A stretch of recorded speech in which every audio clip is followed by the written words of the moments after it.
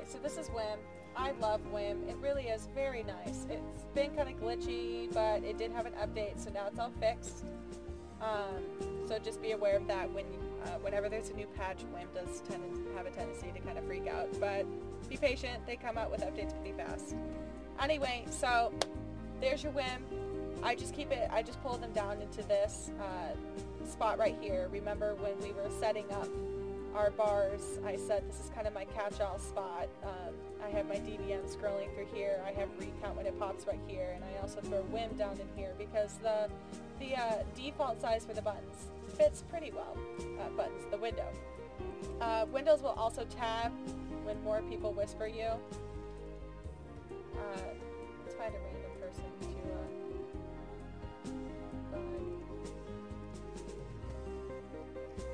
bug rolled under. He hurts. Okay, so anyway, they'll just show up as tabs and you can switch back and forth if someone whispers you.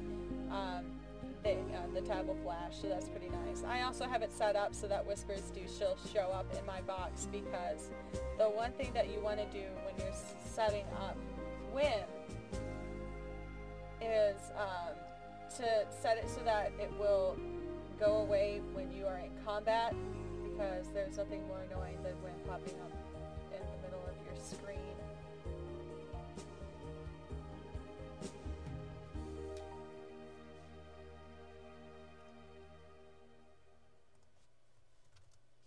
Okay, just /Wim to bring up that. So I have it enabled. Display the minimap icon right there so that I can, as you can see, I can hide. I essentially minimize windows into this right here. Other whispers will show up. You can also set, you can use Wim actually to completely replace your chat frames. So for those of you who want to do that, that is possible. Press tab to advance to the next tell target. I have that enabled. And then you don't really need to display tutorials. The Windows setting, I just kind of keep everything at default. You can scale it down, fix it to your settings. So display, again, I use the defaults with the skin. The fonts, I like Arial Narrow, so I kept it on Arial Narrow for that. So that's pretty cool.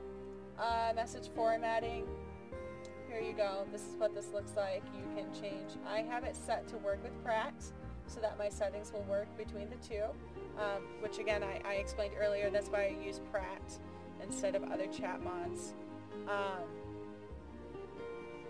Here we go. There, I do have my time stamps displayed. You can get rid of that. You can display emoticons or not. You can display URLs as links or not. The nice thing about it is that it doesn't work with this preview, but let's say we go... Oh, also other people who are using Wim, you can see when they're typing. See, I can mouse over, and that's pretty cool. So http:// we'll go www.iheal.5gigs.net, and then I can click on that, and there you go. Voila! I was able to Control-C to copy, and I can put that right into a browser. So that's pretty helpful. You can indent long messages. It's more of just kind of a formatting thing. I don't really care, so, you know, whatever you want to do. I do have Pratt set to colorize names, and it does work. Pink for paladins, white for priests. It's pretty nice. Tab management, I do have it. You don't have to have everything grouped. You can have friends in their own group, guild members in their own group. You can automatically group chat windows. I only use it for whispers, so I just keep the whispers all together. You're going to want to play with these. As you can see here, there's also ways you can sort the tabs, but you're going to want to play with these if you're going to use Pratt for more than just your whispers. Expose, this is the important thing. Auto hide and restore windows during combat. Delay if you're typing a message, and only when I'm in an instance. Because I mean, you know, I'm not questing on L, so it's only when I'm in an instance, and that counts for raids too, that I need to freak out about it. So Do click on this, because otherwise you could be running through a zone, and if you pull a mob, all of your windows disappear, and it's a pain in the butt. So just keep it for your instances. Play with it, use what you want to. So that's Whim. Let's see, what else do I have to cover? Recount. Really the only thing that I needed to do was just show you that I put recount down in here. You know. So that's where recount goes. Omen will go right here.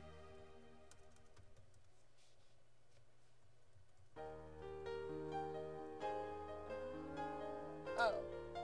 Slash Omen show. Do I not? I don't think I have it enabled for this. Like I told you guys earlier, I don't really use Omen when I heal, and this character only heals. See? So,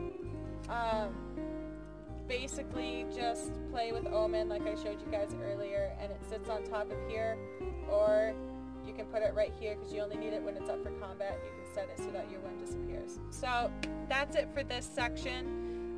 If you guys have any questions, feel free to email me, visit the website. There's going to be some information.